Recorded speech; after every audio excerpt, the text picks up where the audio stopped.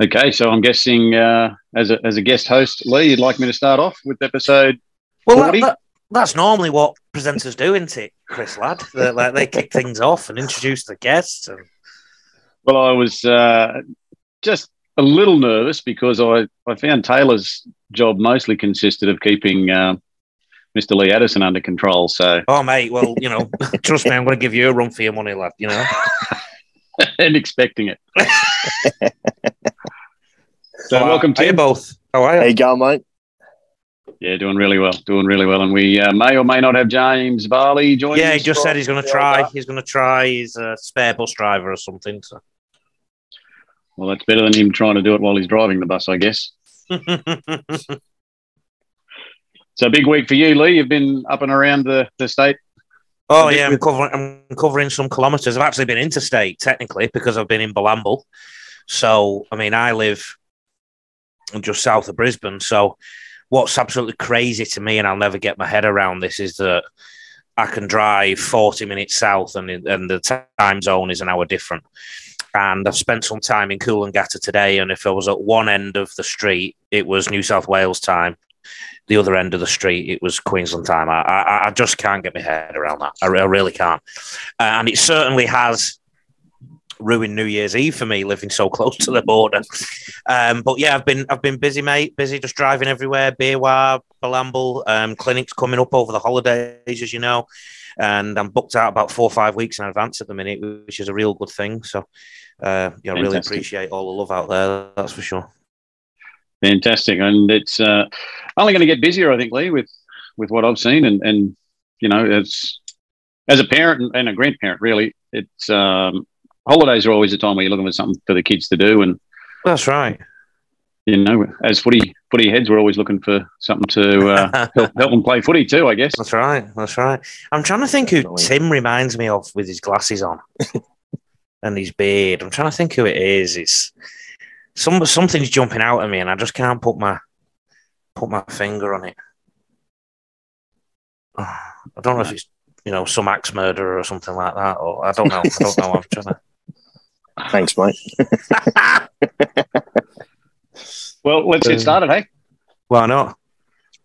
I saw in the NRL news or on the NRL app that in Graham Ennisley's weekly review, he's come out and said that it is the closest NRL season after round 4 since 1908. So whether that's as close as 1908 or whether it's because 1908 was the first season and this is actually the closest ever. So I wanted to ask you guys if you had an opinion as to why that might be the case. Statistically, it's is it factual? Is it factual? Statistically, there's more games decided by a lower margin than ever before. Okay, and that I assume they've counted in the fact that it used to be 3 points for a try and whatnot. And I don't know if they've factored that into it actually, Lee. Whether or not it's they only mentioned in the article I saw, they only mentioned actual points difference. So. Okay. So to your question, mate, about why it might be happening, salary cap, the preferred teams, the more fancied teams having more players in the World Cup, more of a stand-down period, mandated stand-down period. So they're just starting a little bit slower. That would suggest that could pull some scores a little bit closer. The fact that Redcliffe have joined the comp, we've now got a talent spread over 17 teams rather than 16, is probably a factor. I don't think any of them jump out like dogs, what's as the reason, but I think they probably all contribute something. Yeah, I agree. I think it's a combination of everything that's actually why they are so close. A lot of the player movements from different teams. I've seen where some of the, say, Penrith Panthers, where they were extremely strong, trying to cover those positions where some of the players have left and gone to other clubs. Mm-hmm. I think that there could be part of the reason. Mm-hmm. That, or there's a lot of teams have really picked up in the off season where the top teams have been at for a while. Mm. Yeah. I think as the years have gone on, Tim, I think and sports science has evolved, and Rugby League's knowledge of sports science has evolved, and its ability to afford it. The teams that need to start well are the ones that had a poor previous season.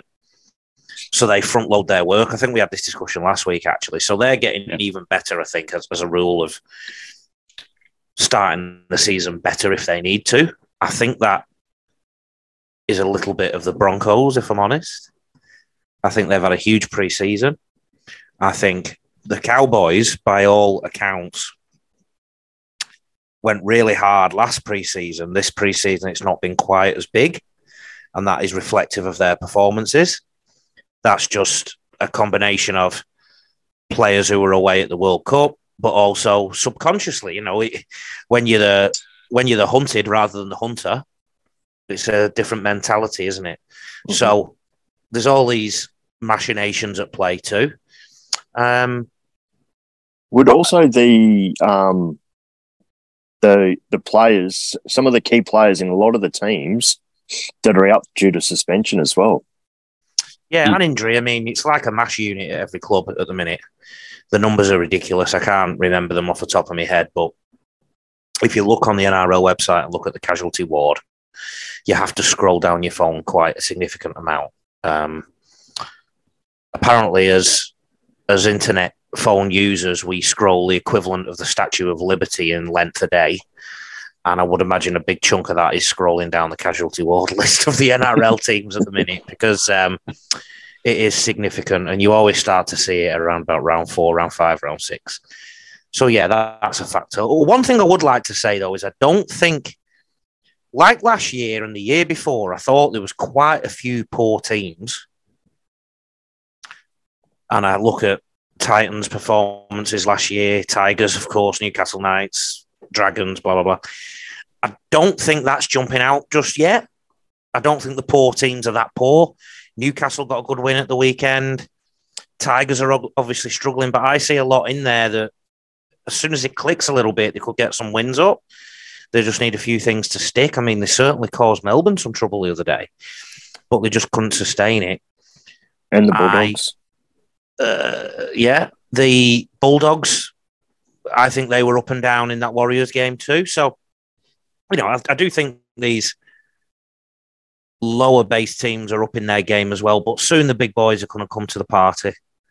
And does depth play a part in that too, Lee or Tim, in the sense that as the injuries do mount up and the suspensions, I guess there's an opinion or there's a level of thinking out there that the better clubs have better depth too, because, you know, they can attract more players of higher profile. And well, there's that, but don't forget, because we're a salary cap sport, there's only so many top players you can sign. So what comes into play is your youth development system, and that's where your Penriths of the world have an advantage.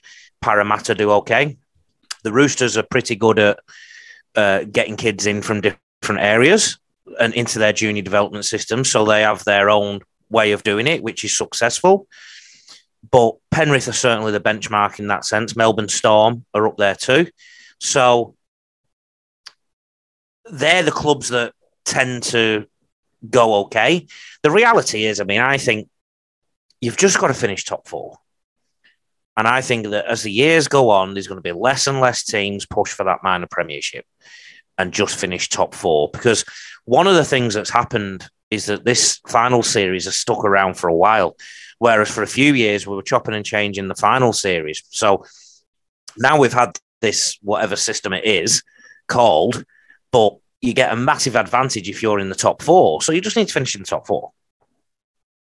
So if it is, and on the NRL app, which is obviously biased towards a bit of PR from the NRL themselves, they attribute it to salary cap. Is there a bit of a bugbear of mine is every year that something seems to change. The media comes out and wants something changed, and the NRL tends to be a little bit reactive to that. If we now are in a situation where it's the closest, should they leave it alone for a little while? Leave what alone? Well, the game. Do you mean in terms of rules and... Yeah, rule changes. There's always tinkering, and as my opinion is a lot of it is in response to media, and the media tends to, I think, assume that the public wants to see high scoring games necessarily, although this tends to buck that trend in the sense that games are closer. I guess I just asked the question, what if things are going well, should we leave it alone? Well, I think it's a bit too early to say that this trend's going to continue. I've got to be honest, I can see the Dolphins copping a few hidings this year just because of their newness, their new combinations and whatnot. If they've got too many players out one week and a few key ones are missing, and it's just not been a great week, whatever, they could cop a couple of hidings. That's just part of their journey, I think, this year, because they're still going to roll teams. The Tigers, if they win a game in the next 5, it'll be seen as some kind of rugby league miracle based on what we've seen, because they've got a really bad draw coming up. I'll check it for you when Tim's talking, but it's a real tough draw. So they could be 9-8. And when you are losing game after game after game, you would have thought that soon there's only so many times you can say, well, we lost that one, but we could have won it. Or we're getting better. Our processes are getting better, boys, but look, it's another defeat. There'll come a time when, they're just down tools at some point. And there could be anybody, the Bulldogs are showing some frailty. There's enough teams showing a bit of frailty, I think. Only a bit, not a lot, just a bit. And it all depends how big that bit gets. So you mentioned Redcliffe and the great, well, you didn't mention the great game, but I thought it was a fantastic game. And I wasn't there, but I have heard and spoken to some people that were there on Friday night that it was one of the best atmospheres at Suncorp for an NRL game. Were either of you two guys there? I wasn't. Were you, Tim? No, I wasn't there. I watched it at home, and just from the way it came across on the TV, it was Origin-like. Even in the interviews afterwards with the players, and some of those players who'd played Origin, they even said that it was like an Origin. I had to laugh. When the Dolphins ran out, there was a lot of cheers, and when the Broncos ran out, there were quite a lot of boos. It felt like there was more Dolphins fans in there.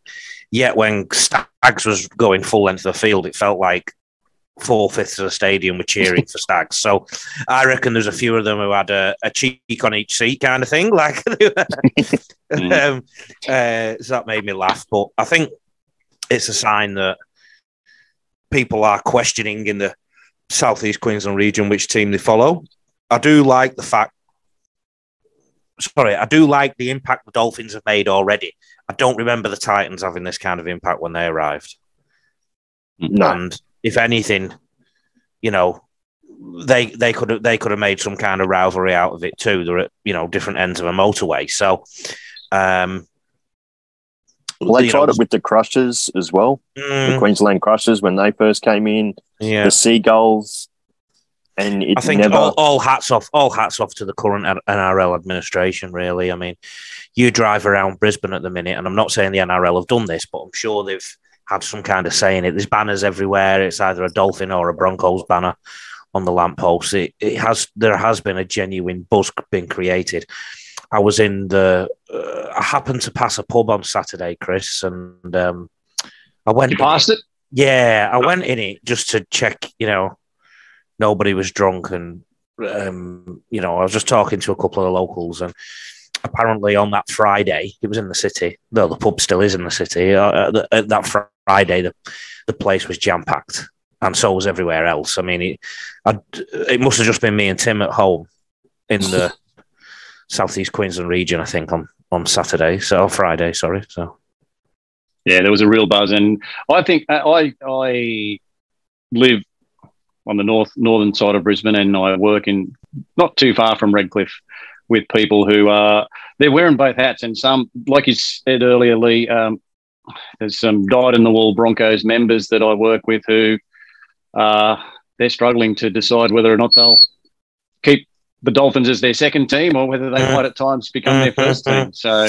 and I think what's helped is the way they've started. So they've played with a lot of pride. You know, they're not the flashiest team on earth, but even if they'd have lost to the Roosters, lost to who did they play in the second game? Canberra, and lost to Newcastle.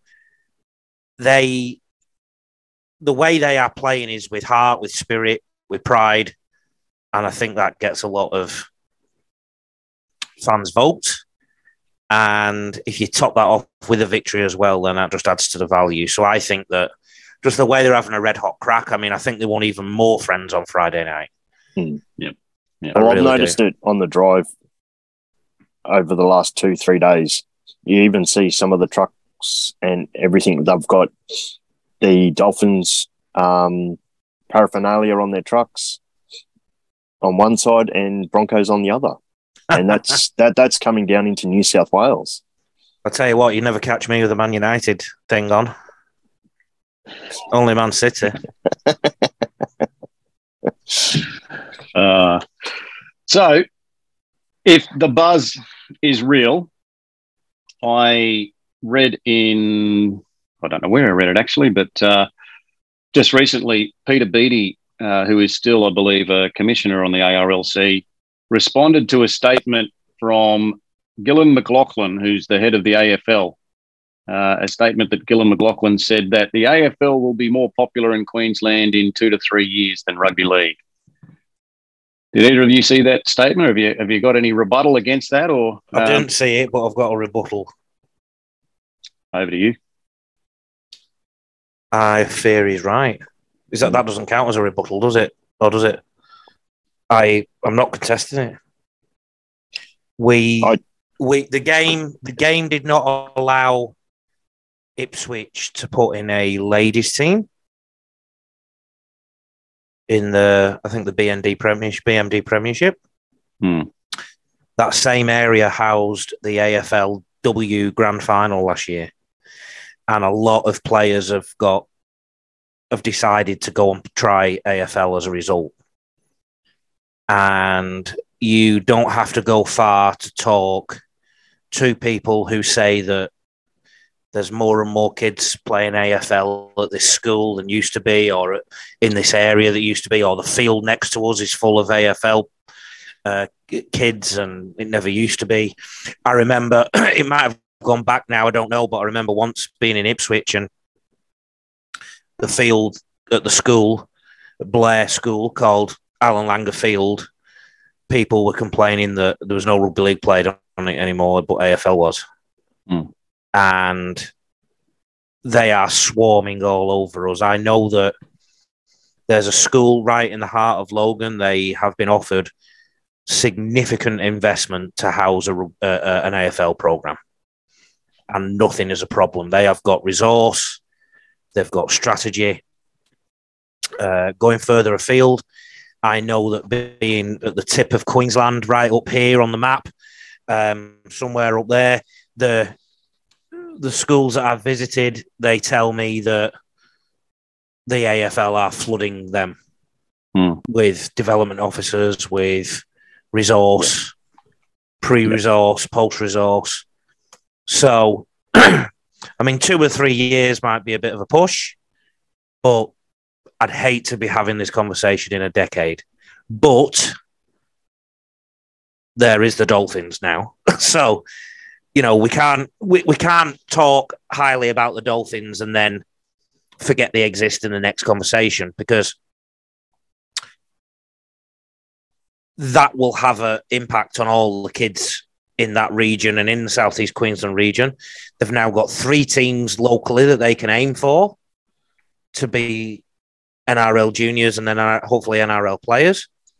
So they've got something else that they can dream about. They've got 3 teams they can support. The fans, they can go to a game every weekend now in Southeast Queensland that they never used to be able to. So I think that on one hand is a positive, but because we didn't go to Ipswich with the NRL franchise, and because the ladies didn't get a shot at the BMD Premiership this year. I think that was a competition they were trying to enter. Yep. They've also almost got an open goal at Ipswich now as well.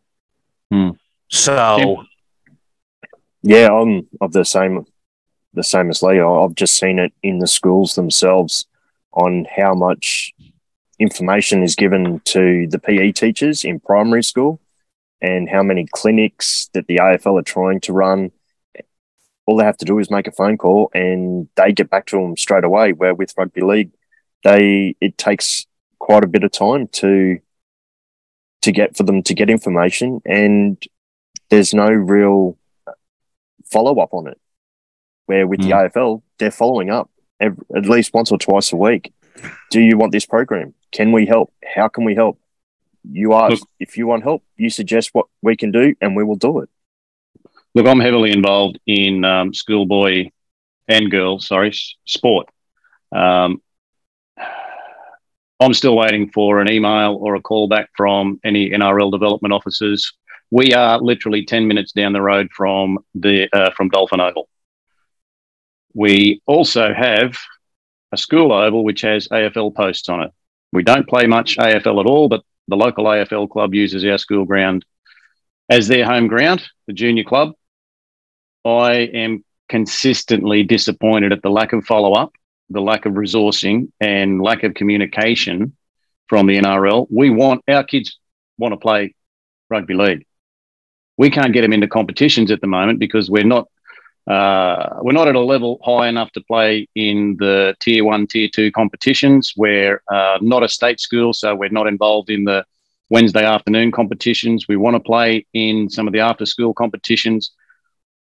We're still waiting to hear back, and we get promised callbacks, we get promised contact, and all we hear is crickets. And it's just incredibly disappointing. And I've had an opinion for a long time that rugby league succeeds in spite itself at times because it's a fantastic game, but far out there's times when it's run by just absolute. We want to keep this as a clean rating, don't we, Lee? So I won't finish that sentence. And one of the head NRL guys, coordinators, is leaving.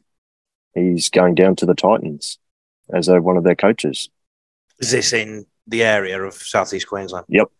Okay.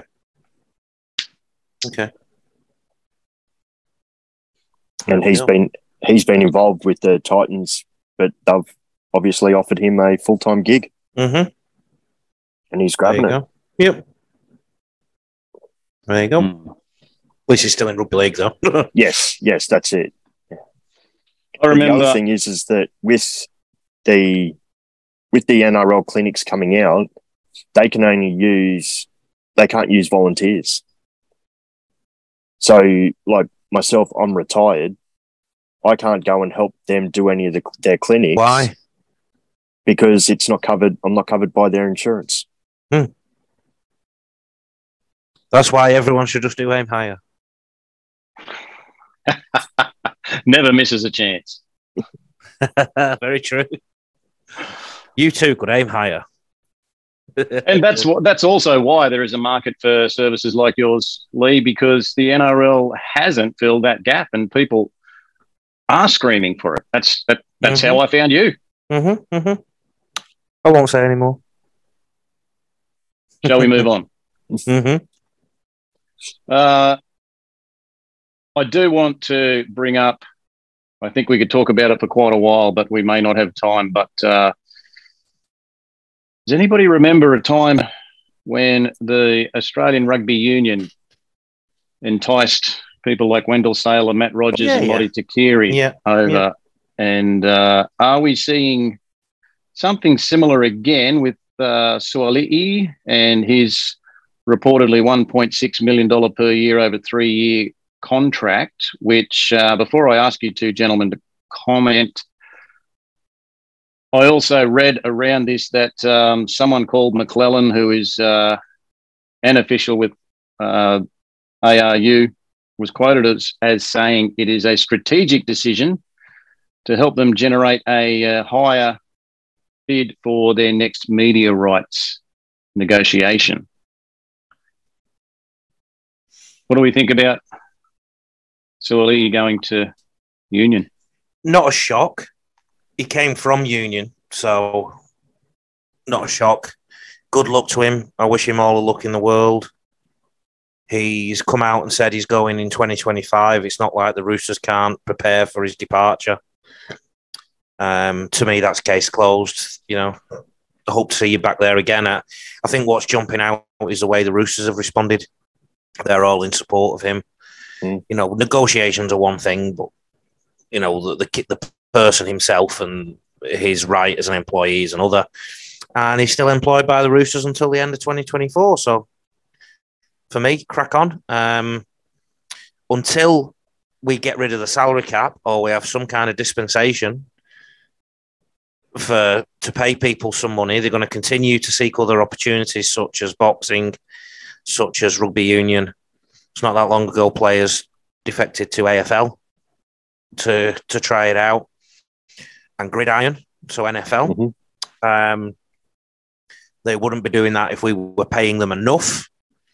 So what they're doing is they are looking at their career, they're looking at the window they have from the age of 17 to 31, 32, 33, 34, whatever it is.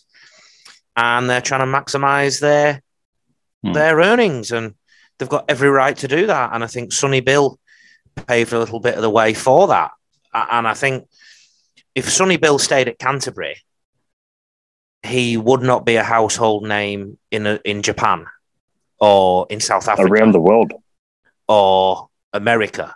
Or, you know, list any rugby union playing country. They all will know who Sonny Bill Williams is. If he didn't make that switch, they wouldn't know who he is.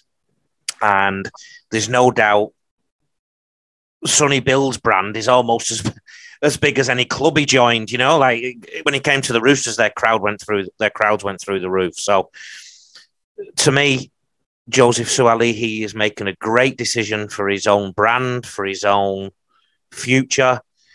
A lot of commentators and a lot of people on social media only look through the prism of Australian rugby union. It's not just about Australian rugby union. It's about the world game. Suaalii, he will play in a World Cup. He'll play against the British Lions, and he will be a household name. You know, most people in Australia know who Israel Folau is, and it's not because he played for Melbourne, and it's not because he played for the Broncos. So, some may say it's not because of his sport at all. Like, yeah, maybe, but the reality is they know him. The reality is they know him, and the reality is because of who he played for at the time. The social media posts he did got the traction that they did. And it may have got traction on the Eastern Seaboard if he was still at an NRL club, but it got attention the world over. Yeah. I listen to a lot of English talkback radio still, especially when I'm driving home from clinics, and it was a lead story on some of those. It wouldn't have been if he played for one of the NRL clubs, and that's the difference. That's the difference. And so, sorry. Well, yeah, I was going to bring it back to Joseph Suaalii. I certainly don't begrudge him at all, and it goes both ways. I mean, rugby league's benefited from union people coming over. There's, an up and coming gun for the Newcastle Knights at the moment. Tim, you know what? A lot of players go over as well just to give the body a bit of a rest. Absolutely. Because it's a less impactful game. Yeah, and you get paid more for it. Well, why wouldn't you? Absolutely. Any rugby union clubs want a rugby league coach who goes around doing clinics? Give me a shout. Pay top dollar. That's certainly happened before, especially in the defensive areas of the game. That's right. Tim, you were going to say something? Just that, yeah, the cross code switch. It's not as, I don't think it's as big as what it's made out to be. Like, he's come from union. The amount of union boys that rugby league teams have grabbed, Kalen Ponga is one. they've paid big money for them to come over to rugby league. Why can't rugby union do exactly the same? And there's some NRL clubs as well that put their young kids in rugby union schools because they don't want them in rugby league high schools because they prefer to coach them themselves. So anybody who's developed a love for rugby union, why can't they go and play the sport they love? But as far as I'm concerned, he loves rugby union and deserves to play it if he wants to. We don't whinge about people who go boxing, or we don't complain about people who go on a. I'm sorry to compare the two, but if somebody went on a mission for 2 years, we don't sit there and say, "Oh, let's stop and play rugby league" because they're going on a mission for 2 years. Do we either then say that they shouldn't be considered for Origin, as Phil Gould has come out and said?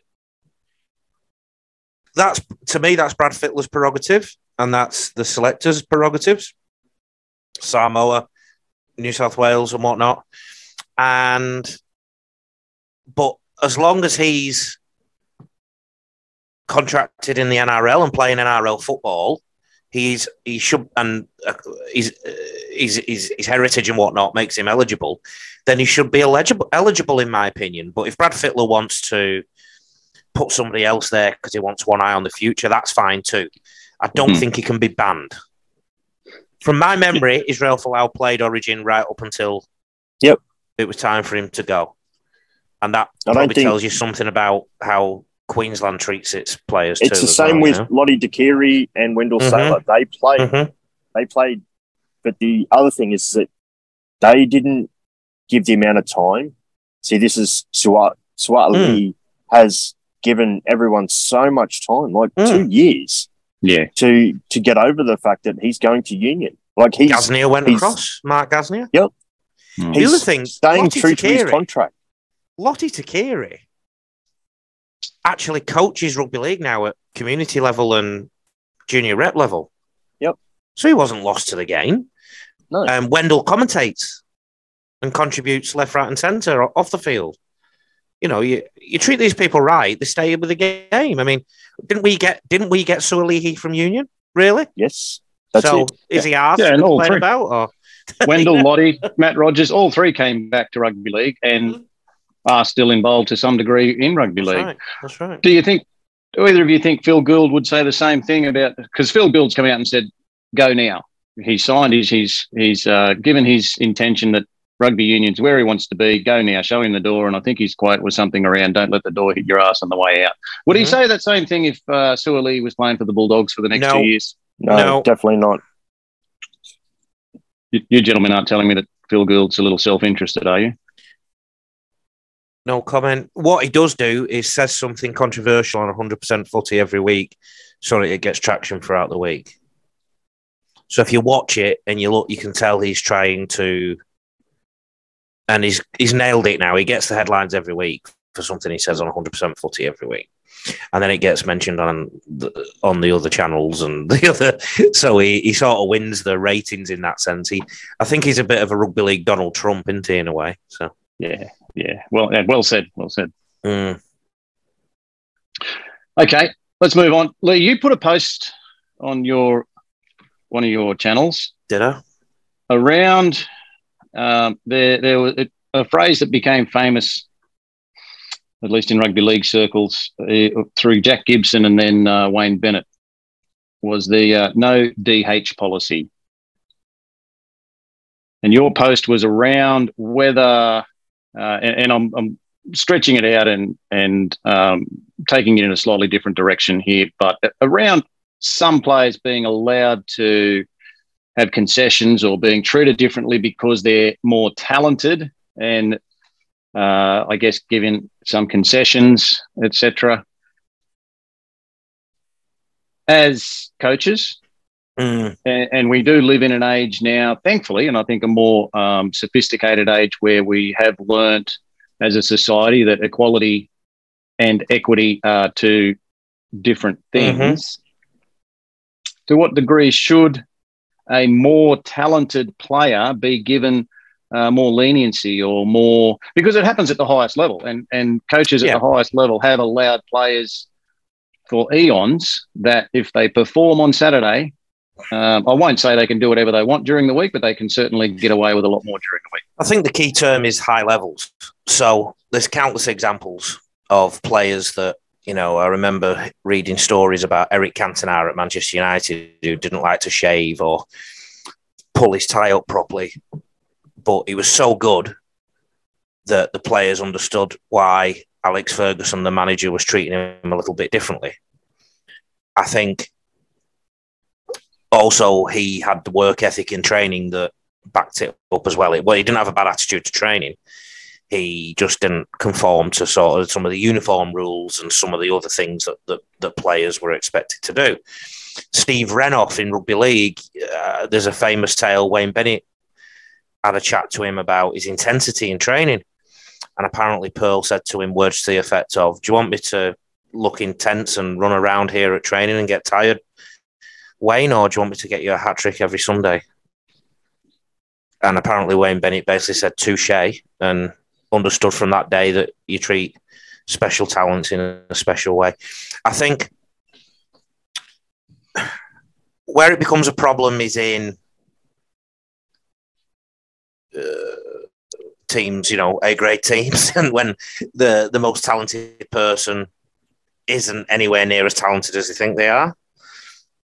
I think it becomes an issue in any junior teams where you give the wrong life lessons.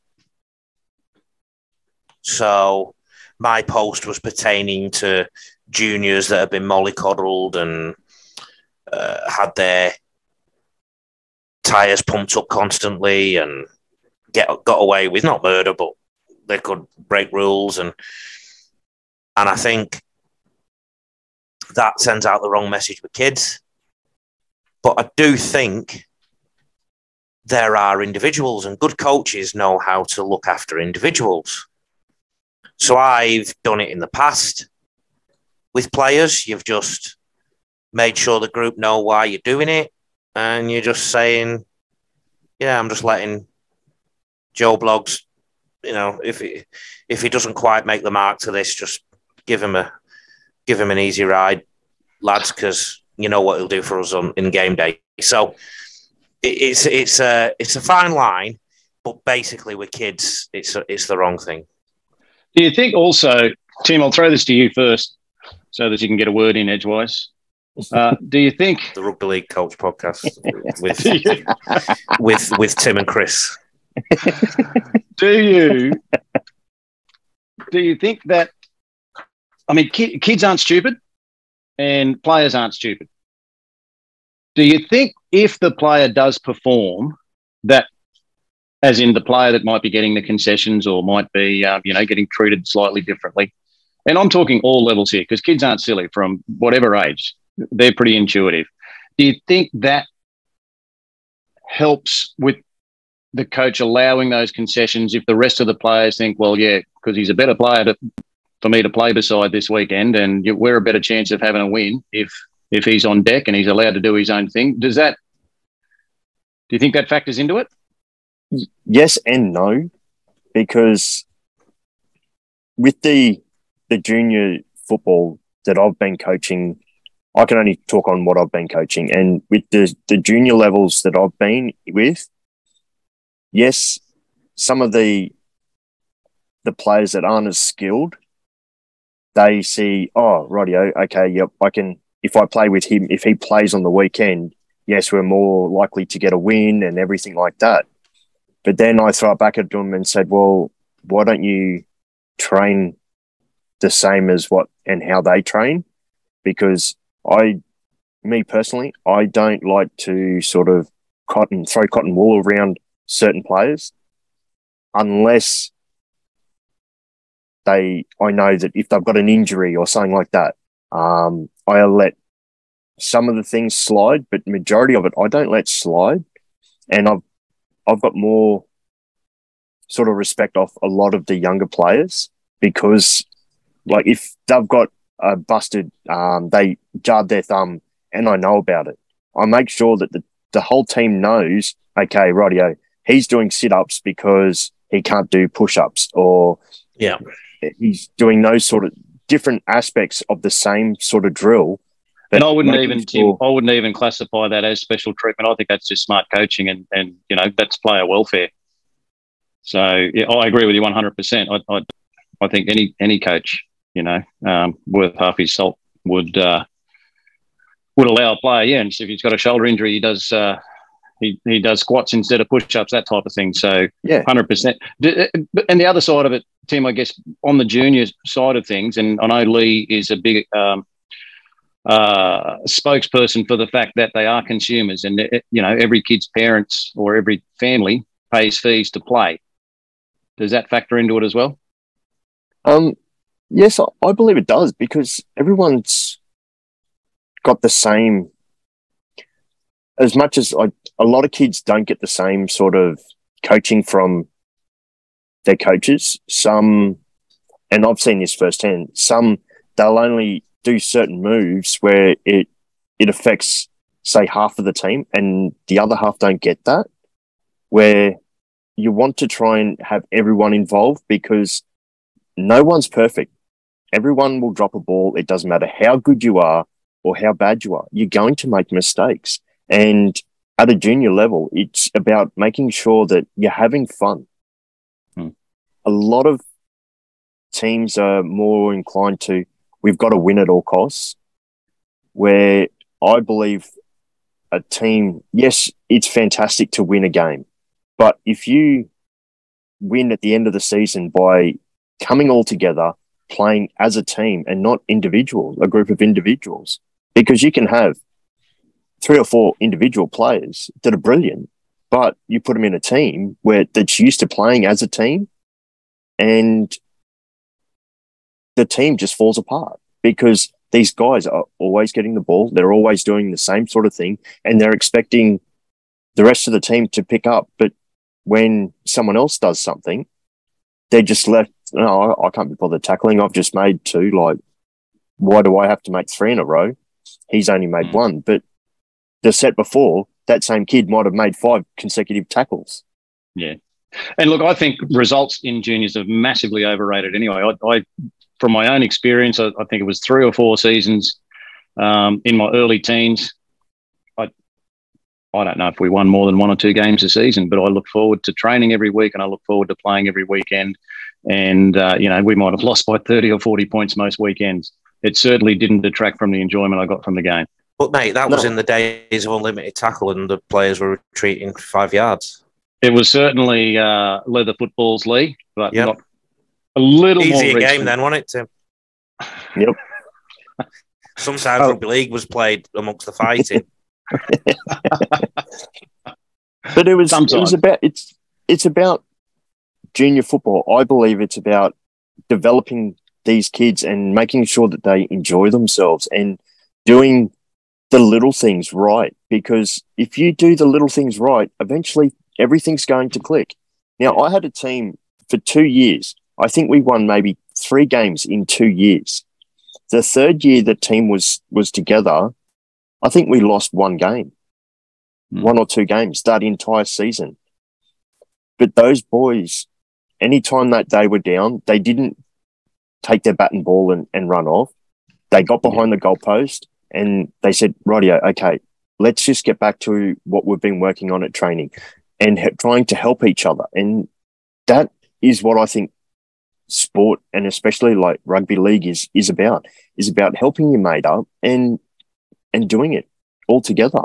It's not about, okay, let's just try and get the ball to our winger because he's the fastest in the league, so he's just going to run around people. Yeah. Now, he can only do that so many times in a game before he's absolutely knackered. So, and look, in any competition, if you average 12 teams in a competition, only 1 can win the premiership, and that certainly doesn't make the other 11 teams losers. No, that's it. No. Yeah, well said, Tim. Well said. Lee, I believe you wanted to talk about there's been an idea floated about a 4 nations competition at the end of the year. Is that driven by Mel Meninga? I don't know. the four nations that has been leaked to the media, if you like, is Australia, New Zealand, Tonga, and Samoa. I posted it and said, yes, please. And of course, I'm aware that England aren't included in that. So I put a suggestion that they start a competition regularly with France, Ireland, Wales, Scotland, and anybody else who wants to on that side of the equator. Of course, England will flog them in the first few years, but I think one of the reasons that France have been allowed to slide, and Scotland and Wales in particular, is that they don't play teams like England regularly. And I also think that English Rugby League has fallen quite significantly off the pedestal in terms of Australian eyeballs and bums on seats. I do remember, do you boys remember 2002? Great Britain flew over for a one-off test match at the Sydney Football Stadium. Yeah. And they got absolutely flogged by Australia, 66-16 or something like that. It was a one-off test on a Friday night. And I remember this because I was working at Wigan at the time, and the players played on Sunday at Wigan, were minibused to the airport, flew to Australia, and played for Great Britain the following Friday. But the other thing that was telling from that game was the Sydney Football Stadium was half full. This was 20 years ago, right? Martin O'Fire was on that tour. No. You're 10 years off. It was Chris Radlinski at fullback, Andy Farrell at lock, and that kind of era, right? You're thinking 92. Yep. Okay. And that was a great test series. So in 10 years, Great Britain had gone from a team that were really competitive to a team that got flogged in Australian eyes. And the other thing that's happened is 50 years, a half a century of no Ashes wins, no World Cup wins by anybody in an English or Great Britain shirt. Yet Tonga have managed to beat Australia in a test recently. Samoa met Australia in a World Cup final that England couldn't get to. England haven't beaten Great Britain or England haven't beaten Australia in a test match since 2006. So nearly 2 decades. The English people on my socials will complain, oh, Australia never play us and this, that, and the other, blah, blah, blah, blah, blah. But it is still officially the worst period in British Rugby League history in that sense. So I don't sit here and feel sorry for England that they're not invited to that table. I think any international football we can get up and running, I see the potential for your Tonga and Samoas and what that can bring. I mean, the stadiums will be full when those two teams play each other. We've all seen it, the atmosphere it brings and the pre-match rituals and whatnot. And, you know, any international rugby league is good. Of course, I'd love to see an Ashes series. I'd love to see England or Britain come down here. But the reality is I think they'd get the backsides handed to them. You know, that's the reality of it. That's where England is at as a nation. And until it gets more respect on the field, I mean, people are using on social media St. Helens as an example, even though half of the team were born overseas. Like, it shows English rugby league isn't awful, but yeah, you know, let St. Helens play Penrith in the middle of the year and the end of the year. Let's see what happens then. So, you know, I'm doubling down on that side of it as well. So yeah, I hope there is a Four Nations. I really do. I'd like there to be a Six Nations. Yeah, I'd like there to be Six Nations. Who are the other two? Fiji and PNG. So England don't even get in that one. No, it's only like Southern Hemisphere, sort of Hemisphere versus Northern Hemisphere. One of the good suggestions was having two divisions. Yeah. So your top four, which we just mentioned, and your second tier is Fiji, Papua New Guinea, possibly Cook Islands. Yep. Who else is there down here? Maybe it's just those three. You know, like. Yeah. But I'm with you. The more international games that they play each other, the better off the sport's going to be in general, because the more people are going to watch it. The more kids are going to want to go, oh, Mum or Dad, you're from this country. I could end up playing for them, and just it would ignite the love that they have. One of the big things I'd love to see is Australians wanting to wear the kangaroo jersey again. Yes. So kids dreaming of playing for Australia. Not because I want Australia to win everything all the time. I don't. But just that passion. Yeah. The Aussie kids are more New South Wales or Queensland. The only kangaroo they have is in the field or on their plate. You know, they don't think of the kangaroos as, you know, you ask every kid on my clinics, who do you want to play for when you're older? None of them say Australia. You know that. No. That's a byproduct of the media's promotion of State of Origin as the pinnacle of rugby league. Yeah, but also during the time of State of Origin, 1980 onwards, 2 years after 1980's Origin was launched, when Artie did what he did, Great Britain got absolutely spanked by the Invincibles. On tour, the Invincibles came over and won 10 out of 10 or whatever it was, won everything, and they spanked Great Britain and everything. And then they came and did it again in 86. So, you know, we can criticise the media, but, you know, maybe it is the pinnacle. Well, here's just another thing is that, okay, with union, everyone, because I've got a union background, I didn't just want to play for the Reds or the Tars or anything like that. I wanted to play for the Wallabies growing up. Like that was, I wanted to be like some of the Wallaby players. Where today, with Mate, rugby I've seen league, him play. You might still get a call. I think Mel does deserve some credit. I think he's gone pretty hard at re-establishing some pride in the Australian jersey. And before Mel, I think it was worse. There was almost, you know, if a player had to choose between playing an Origin game or playing an international game, it'll be hands down an Origin game, and possibly still is. But I think Mal's worked pretty hard to try and re-establish some pride in that. Mal's been on something like country. 8 Kangaroos tours as a coach or player. Sorry, I'm just dying. That's right. We'll carry on. Please do. Yeah, I'm with you on that. Mal's he's started to bring back that passion to be a kangaroo and to get some. Invest some into the younger kids that, right, okay, yes, you can play for New South Wales, you can play for Queensland, but you can also play for Australia. Look at Campbell Graham. Hasn't played for Queensland and New South Wales. He made the Australian team. There's a couple of guys that have actually played for their country before they played for their state. Yep. And I think guys like that has really, really helped with the game. And getting that pride back into the Australian jersey.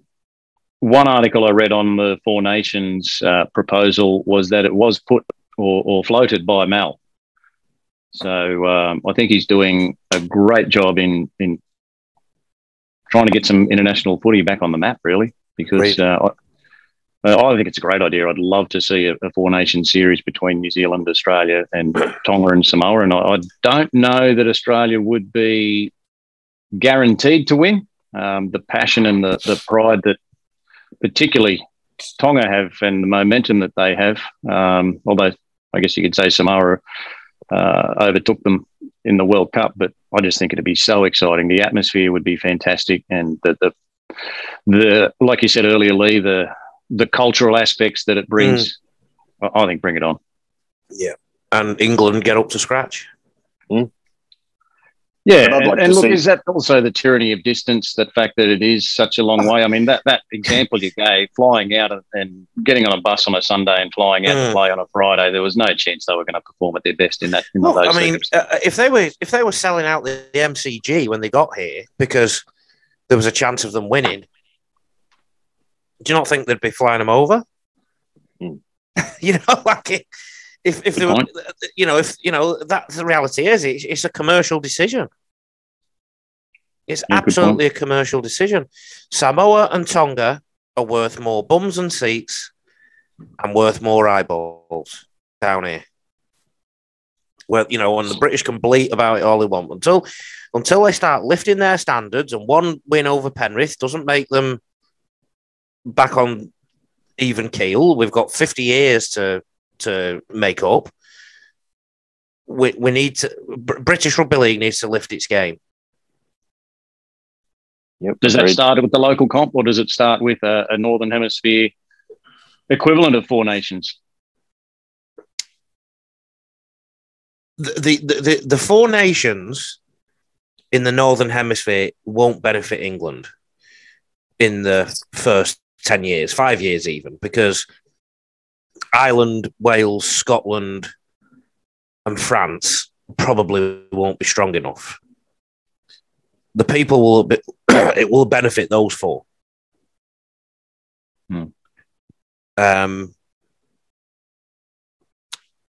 Look, how English Rugby League improves is another 10 podcasts, Chris. I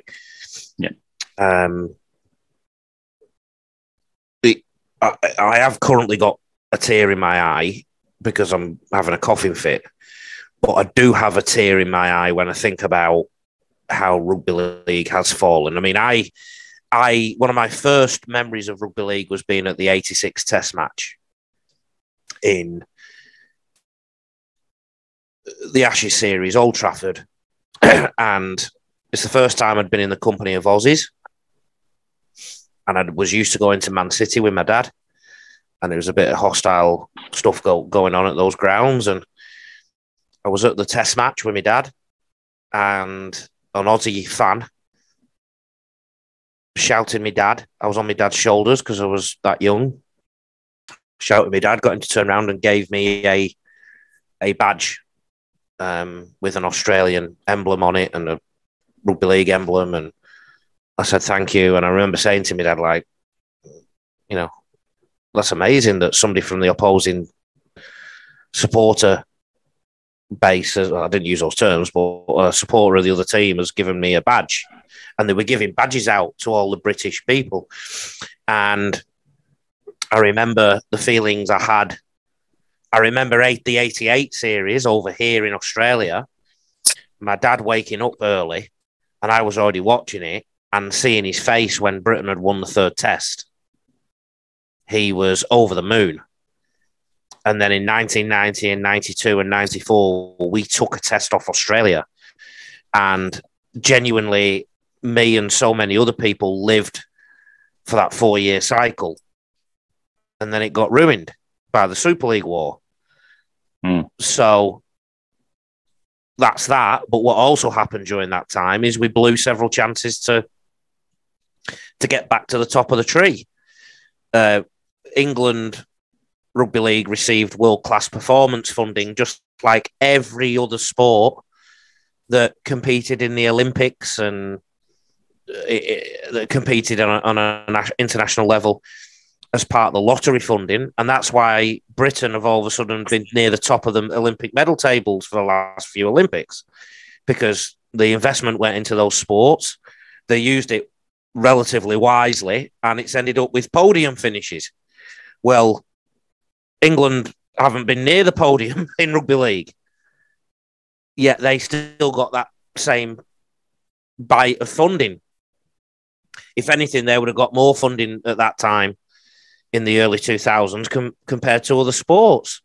Some of the biggest cyclists in England now can walk down the streets of Manchester and people will know who they are. The English Rugby League captain probably can't. Yeah. So there's so many things that go into that. But yeah, we can't sit here and having not won an Ashes series for half a century or a World Cup for half a century and think, oh yeah, we should get a game against Australia. We should be in that Four Nations. Well, we don't have that God-given right anymore. We've not won a test since 2006 anyway against them. Yeah, and like you said, it's at least 10 podcasts worth. But in the tradition of the Rugby League Coach podcast, given that it has been just over an hour, Lee, and taking your lead from a few weeks ago, I'd like to finish off on a non-rugby league topic, but one where, in my opinion, the British and the English in particular will still hold the number one spot, and that is in British comedy or comedy TV and British crime series. So I'll give you two guys a moment to think about your best. I'm going to throw a couple at you. My favourite, I love British TV. I grew up on shows like the Dave Allen Show, the two Ronnies, Porridge. All the ones I don't watch. Yeah. The Benny Hill. Benny Hill, yes. Although mum didn't like us watching Benny Hill, but when she wasn't around, Dad would put it on. And one in high school, which has dated terribly, but primary school, it was the Goodies and the Kenny Everett video show. And then in high school, there was a show called The Young Ones, which was just absolutely crazy. And it was awesome, but hasn't aged well. And then I think we move on to Blackadder and Black Books and Men Behaving Badly and shows like that. So throw yours at us, gentlemen. Comedy show. I mean, yours were more, you're sort of talking sitcom type things, really, aren't you? There's one from the last sort of decade and a bit called Celebrity Juice. Okay. And it's basically a game show. And Lee Francis, the comedian who has an alter ego, Avid Merrion, used to have Avid Merrion, and then Keith Lemon. Keith Lemon hosts it. And it's basically a funny game show. So there's that. And I'm also a fan of Mrs. Brown's Boys, which is obviously Irish, but yes, my dad will be listening or watching this and going, oh, I hate those two. Yeah, but yeah, they're the ones that just tickle me. Crime show, one of the best in recent times have been Line of Duty. Line of Duty. It was getting close to, I think, 15 million people watching it in the country at one point. And then historically, there's been so many over the years. But yeah, Line of Duty certainly caught man. And have you noticed as well that Tim, have you noticed all Chris's were like 1970, early 80s? Mine are like, I was giving the historical. Mine are at least in this century. I was given the historical perspective first, Lee. Got you. I do like the 8 out of 10 Cats is another good one along the line of. I'm a big Jimmy Carr fan. Have a look at Peter Kay live if you've not seen him. He goes well. No, I haven't. The other one was, is it Would I Lie to You or Would I? Yeah. There's plenty. We just churn them out, lad. We just churn them out. Tim. Crime wise, I don't mind that Luther. That was good. Excellent. Yeah. But comedy wise, Blackadder, Benny Hill, and the Goodies. Classic. Faulty Towers. That deserves a shout too. Yes, Faulty Towers. Absolutely. Can't believe man. For a show that only had 12 episodes, unbelievably good, and it is a favourite with so many people. You can't talk British TV without mentioning the soaps as well, like EastEnders, 30 odd years, Coronation Street, nearly 60 years. Neighbours. No, that's Australian rubbish, and I know, it doesn't even over there. Doesn't even it's bigger exist over anymore. there than what it is here. That's right. But Coronation Street, 50 odd years, and that's based on my hometown, and it was only piloted for 6 weeks, and it's been going 50 odd every week for at least 3 sessions. Coronation Street, and you know the old Foxtel, it'd say episode 8,200 about one of the. So I think it'd be close to its 60th anniversary now. I think my grandma used to love Coronation Street, and there's children. So they've gone through the family dynasties kind of thing. So there's great grandchildren and children in the show of the ones that were in it in the 60s. So, well, on that note, I think we should probably end it because once you move on to soap operas, you've totally lost me. Well, all we do is talk about the Rugby League soap opera. So. There's plenty of drama. One thing I have discussed with His Highness Taylor, who's busy at work getting drunk tonight, is at some function interstate, is that we'll actually all bring topics each week. So, you know, let's say I'm hosting. I go, right, Chris, what's your topic? Tim, what's your topic? You know, we do it like that as well. So that's something else we can start to do as well, just to spice it all up. Sounds good. And seeing as you're on the technical side of things, Lee, I'll leave it to you to tell us when you're going to stop recording. Probably right now.